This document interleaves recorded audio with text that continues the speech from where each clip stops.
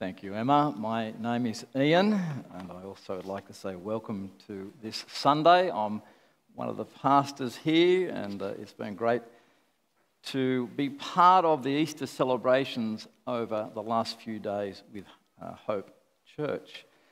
I took the theme, a lot can happen in 3 days. I shared that on Friday for all sorts of reasons, just because I'm weird enough to like that sort of thinking. A lot can happen in 3 days. I explained that on Friday. But I think as I look at life and think about a whole range of things, I think over the last few years there's been a sort of a strange normal, I would say, that has been around our world, pre-COVID, post-COVID.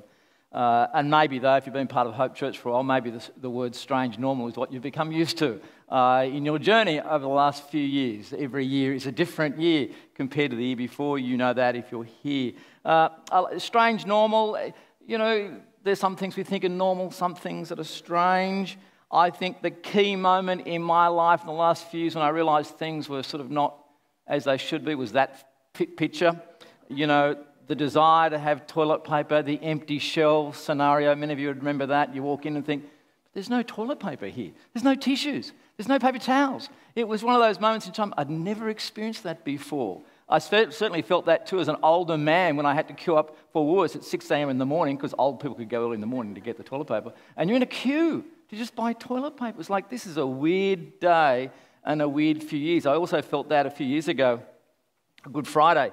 I used to go to 7-Eleven. I'm formerly retired now. On a Good Friday, get my normal coffee, because they were cheap, and get a newspaper. And the lady behind the counter said, "Excuse me, sir, would you like to buy some toilet paper?" And they were just below the cigarettes. And it felt like, this is contraband. You should speak softly. If I buy 2 packets, can I walk them out of the car and no one can see? It was weird. Surely you too have felt that strange kind of normal. What is normal? That great theologian, Morticia Adams, says this: normal is an illusion. What is normal for the spider is chaos for the fly. In the Australian vernacular, ain't that the truth?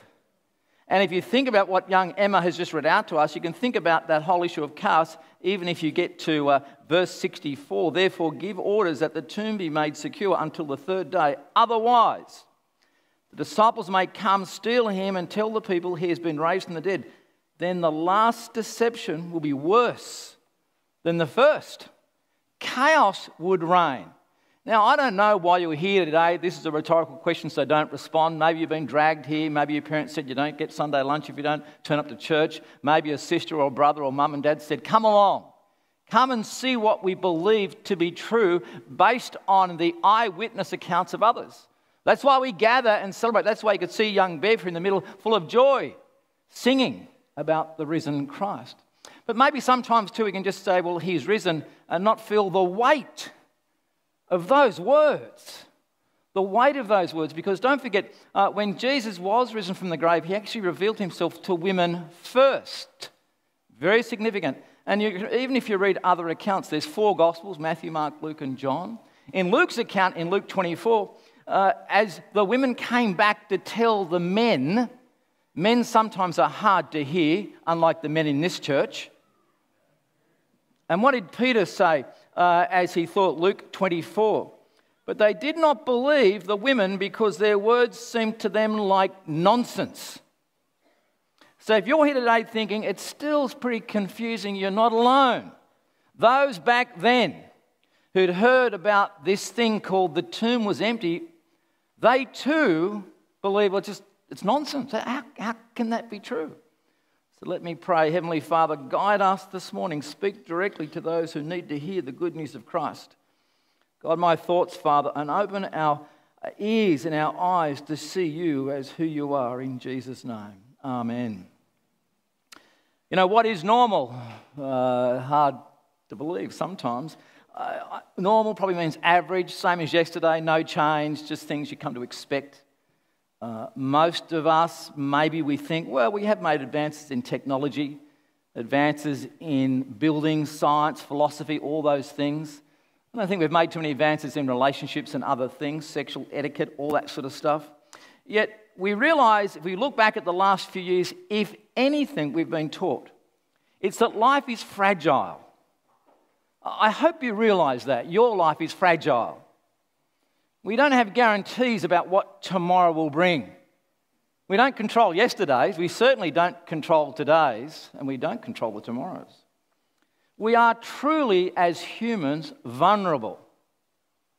We can't answer the bigger questions in life. Even in 2023, all these years later, we still struggle to find answers. We know what life is like to be disrupted. We know what life is like when the supply chains are broken and you don't get the things that you should. A few years ago, a doctor in Spain, as he was being traumatised by the death that Spain was experiencing, he made this comment: we have sinned from too much confidence. We have sinned from too much confidence, and we as humans can be pretty confident about lots of things. We can think we're pretty strong, pretty good, we've got our act together, we know what's going on. I don't know that's true. The Bible speaks directly about our fear of death and concern for death. And so when you think of this day, Easter Sunday 2023, and as we think about the human condition and what the resurrection of Christ means, you have to deal with it. Smitha and Neetha, who were with the interview, they spoke earlier about this thing called the Bible. It's a scary book in one sense. It also might depend on your response to what you read. They had a very particular response, as in, I believe it to be true. The great Christian writer C.S. Lewis, when he considers the death and resurrection of Jesus, he uses the phrase, it's like it's God's megaphone to the world to say, wake up. Wake up about what is happening, to awaken a deaf world. The resurrection of Jesus Christ is profoundly relevant. The writer Watchman Nee says this: our old history ends with the cross, Friday, and our new history begins with the resurrection. That is so significant. So let me ask you the question, what is normal about death? It's a very strange thing to say, because we know the consequence of death. It firstly acknowledges that we don't live forever. In case you're wondering, and that might be bad news to you, but we don't live forever. I know you might like to, but we don't. The stats are pretty true. 1 in 1 passes away. And you don't hear around the Australian dinner table, and probably your dinner table at lunchtime, you don't hear the conversation, so what do you think what happens to you when you die? It's probably a bit of a downer, Easter, that's not sort of what you talk about. You talk about other things, movies you've seen, music you've listened to, activities you've been to. Because when it comes to death, there's one thing we know. People don't rise from the grave. They don't. You know that, I know that. I've been a pastor for over 30 years and I've stood alongside men and women and I know the reality of what happens. When you die, you die. And understand for the women going to the tomb on that day, as recorded and read out by Emma, and as you see in Luke's Gospel and John's Gospel, the women were going to the tomb with what was called spices. They were going to embalm the body. They weren't going to somehow clean up the body or expect it to be empty. No, they knew what normal was when it came to death. You stay dead. So don't somehow think, well, the women went along knowing what was going to happen. No, there's no evidence whatsoever about that at all. The Bible is very specific about that. Because I know what it's like personally, as many of you would, to know what the pain of death is like. Friday died, Saturday must have been a weird first Saturday. And I've experienced that as I've done many funerals. I remember when my father's twin brother died, I was still in high school. And my brother came out as I was walking home from school. He said, don't go inside, Dad's pretty upset. And as a twin, I think there's a greater weight in one sense when you lose your twin. I remember as a pastor, one of the worst experiences I had as a pastor was walking alongside a dad who had to carry his 1-year-old baby in a white coffin as we walked to the graveside. And I just think, if only I had magic power to change this. It's not right. I know when I had to conduct the funeral service for my brother's young wife, she was only 42 a few years ago, and she passed away with cancer. It's like, the pain of loss is real. You know that, and I know that. It's not as if somehow we have to make it up. Yet on that first Easter Sunday, something profound happened. The tomb, and we captured, as Marty did this morning, with all sorts, but the tomb was empty. we read, now after the Sabbath, as the first day of the week began to dawn, Mary Magdalene and the other Mary came to see the tomb. They came to the place where Jesus was laid, remembering what had happened. They might have even rejoiced in the sense that at least he's no longer in pain. I know that when people with cancer pass away, you think, well, at least they're not still suffering. And I'm, as I've already confessed, that I'm slightly weird. I like music, in case you don't know, I like music. And I often wonder, when you go to things, we listen to music. Well, most normal people listen to music. Maybe those who don't like music don't listen to music. What were they singing or thinking about? And there's a really old song by someone called Engelbert. You can fill in the surname. It's all over now, nothing left to say, just my tears as the orchestra plays. I'm thinking as they're walking, that they know it's all over. Like, this is Sunday, it's done. There's nothing to see here. And yet, something profound has happened. And just a reminder, they go together. Note they go together. In times of heartache and brokenness, it's crucial that you have someone around you. One of the great sadnesses, I think, is through the COVID years when people were passing away on their own. I just can't imagine anything worse than that. Expectations. Understand the expectations that finally, as you understand what was happening when Jesus came, finally the greatest King of all kings, he's our King. The greatest prophet of all prophets, he's here. And he's on the cross and crucified. It's like, what? And we read this that was read out. There was a violent earthquake, for an angel of the Lord came down from heaven and going to the tomb, rolled back the stone and sat on it. His appearance was like lightning, and his clothes were white as snow. The guards were so afraid of him they shook and became like dead men. And don't jump over the weird bits either. Rolled back the stone and sat on it. How strange would that have been to see some angels sitting on a round? It's round. How can they sit on the round thing anyhow? And they're sitting on it? What? Have you experienced that? I haven't. Don't underestimate the supernatural reality of what is happening in that moment, let alone the supernatural reality of what it takes for God to raise his son. It's not as if we just skip over these words. And the guards were so afraid because they knew what was going on. They knew what had been said. This is not a normal scene. Not a normal scene. And yet how do we capture this? Well, we read. He's not here. He is not here, for he is risen. Those three words. He is risen. And he said, come see the place where the Lord lay and go quickly and tell his disciples that he is risen from the dead. And indeed, he is going before you into Galilee. There you will see him. Behold, I have told you. I mean, can you imagine what was going through their mind back then? What is normal about death is that we all experience it. What is not normal about this death is that Christ was risen. He was alive. That great phrase, the angel said to the women, do not be afraid. I know you're looking for Jesus. And in Luke 24 it says, but he's not here. That great reality. So not normal. So, this is the great for those who know their Bible, the whole John 1 scene.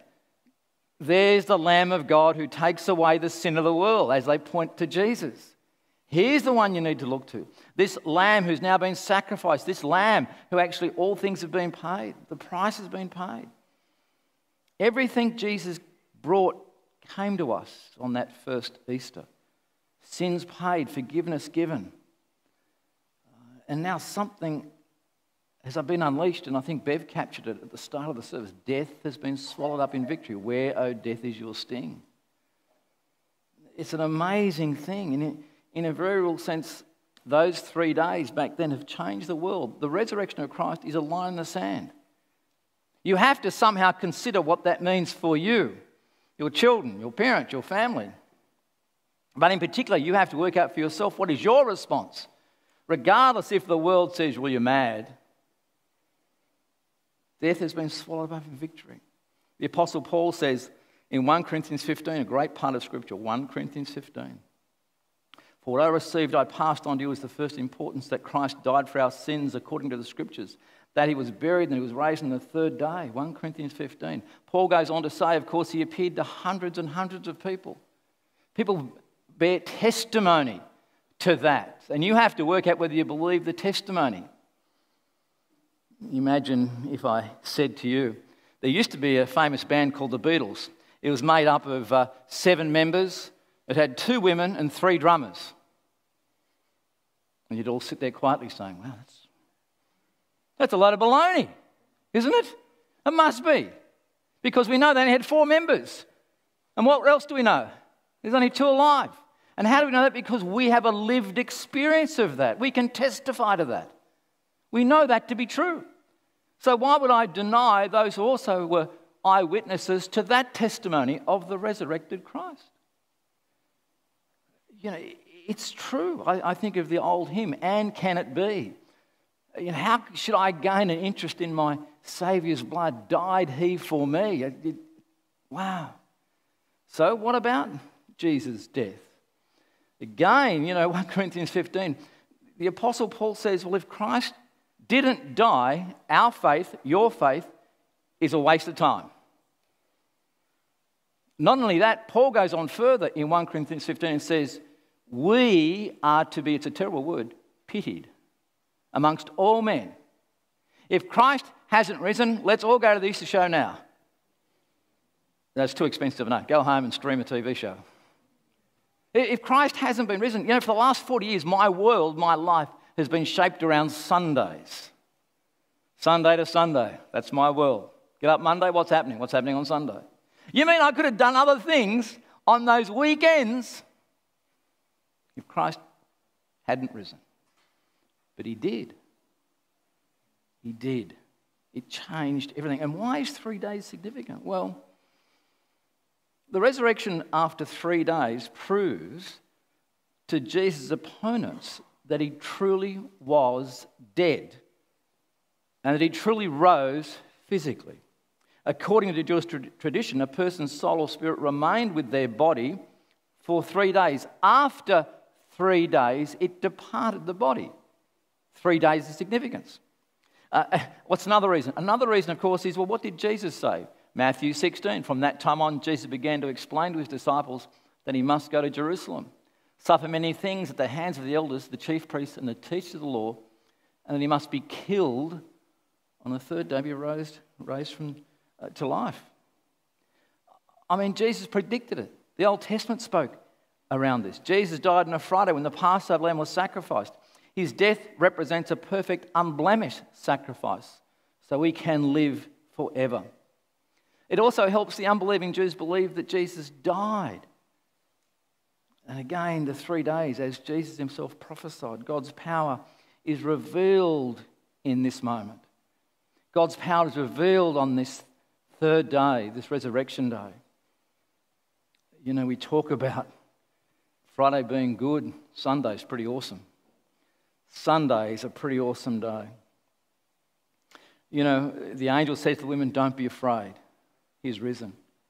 Jesus appears directly to the women. Go and tell the men. And I tell you what, if you're going to try to have a story or create a story, you would not reveal yourself to the women. You just wouldn't. Not historically. Why? Because men back then didn't believe the women, unlike today. Move on, Ian. I'll move on. The whole idea that you reveal yourself to those who no one listens to doesn't make sense. And again, it actually brings a verification to the truth of this. It's this historical event. It's rational. The Bible makes sense of all that we live and how we live in this world that is full of empty. I still find that clip that Cameron arranged to show the reality of the emptiness is true. As you get older, unlike many of you here, you start to have to grapple with the emptiness of what does it mean when you retire? What do you fill your life with?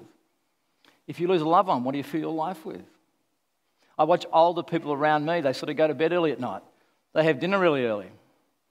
They probably have breakfast the night before so they don't have to have it so early the next day. Things change and you're trying to make up this thing that filled your life. And hearts get broken for all sorts of reasons.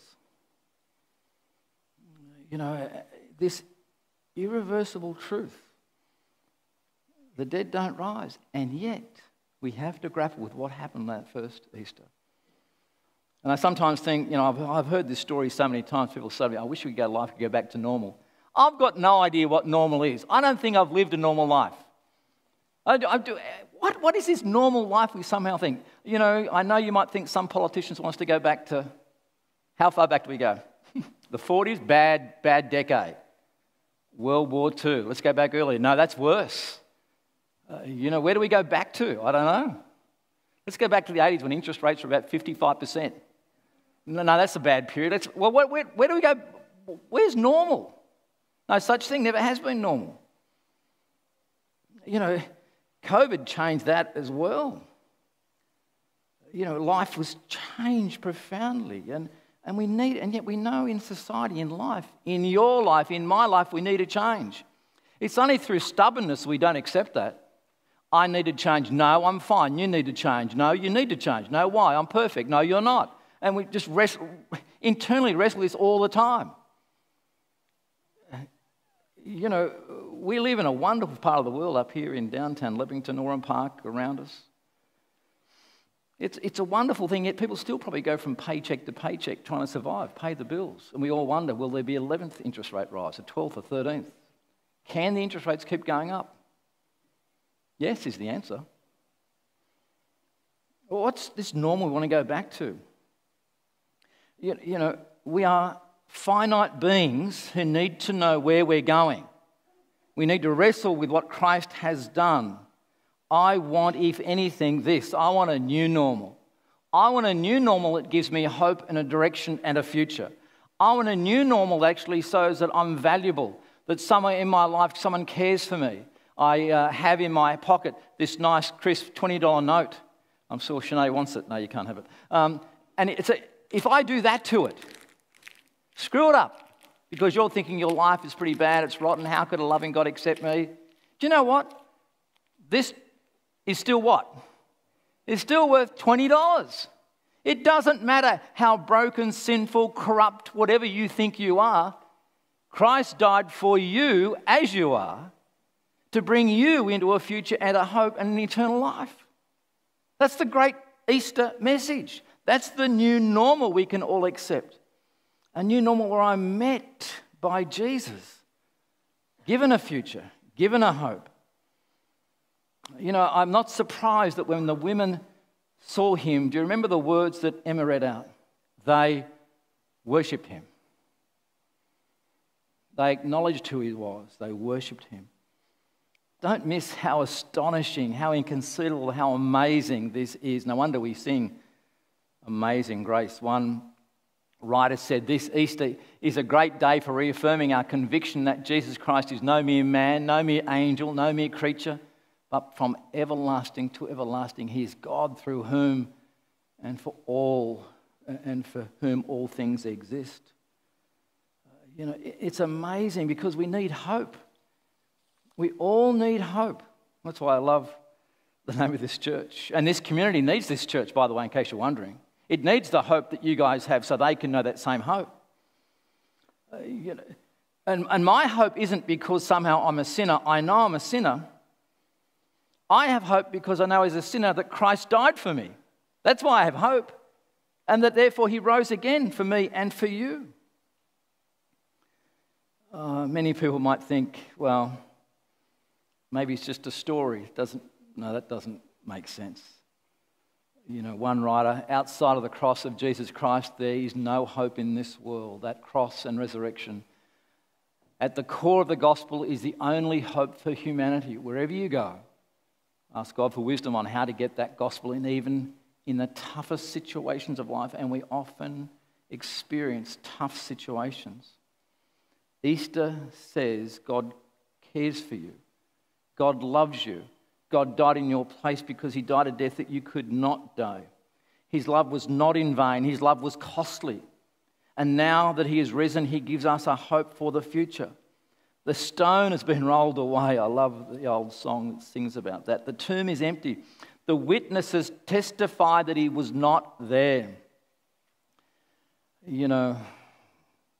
Sometimes when I think of this about hope, hope, it's birthed and it grows and it gets stronger. I think it gets stronger in me as I get older. Because as I get older, I can see the checkered flag just down there, not far away. I'm not 20. I certainly ain't 40. And as for 60, I vaguely remember it. But I know what waits, and I have no fear about that because I know where I'm going. I know where I'm going, and I know I know the one who's actually given me a place in heaven. And it's Jesus. And I hope that for you. Whatever grave clothes you're wrapped up in right now, whatever stops you breaking free of that and being unleashed into a new day or a new normal or a new person, whatever situation you find yourself in, whatever struggle, your past, your present, your issues, whatever it might be, God loves you, as I said, no matter what. No matter what, except what He has done. Wow, 3 words. He is risen. He's risen. You know, one of the things that I think I struggle with as I wrap this up, back in the COVID days, we wanted everything to be reopened. Just back to, can we book a ticket? Can we book a seat in a restaurant? And maybe you've got to give me your credit card first before you might not turn up. And can you just open the doors? Can't we just come in? No, you've got to book your seat. You've got to book your ticket. Just reserve a table by the window or something. That was the reality of the life we all lived. Have you reserved your seat in heaven? Have you booked a seat for that eternal destination? Or are you just treading water?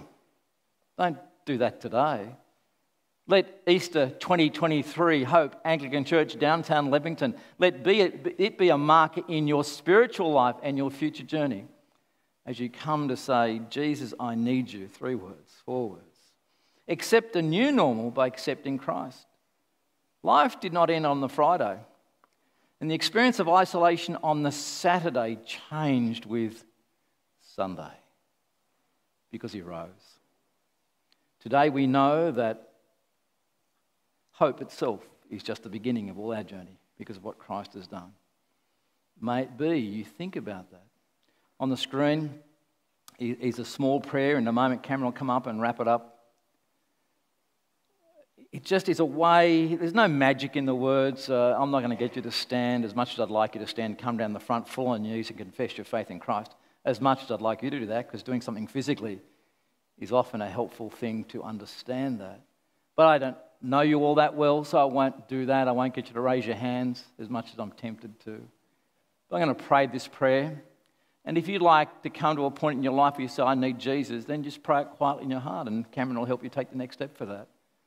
So I'm going to ask you all, if you're comfortable, to bow your head. That's what we do. Close your eyes. You can keep them open. It's up to you. But I'm going to read this out slowly. And if you'd like to accept Christ or recommit your life to Christ, then say it with me as I say it out loud. Jesus, I believe you are the Son of God, that you died on the cross and rose to new life, to rescue me from sin and death, and to restore me to the Father.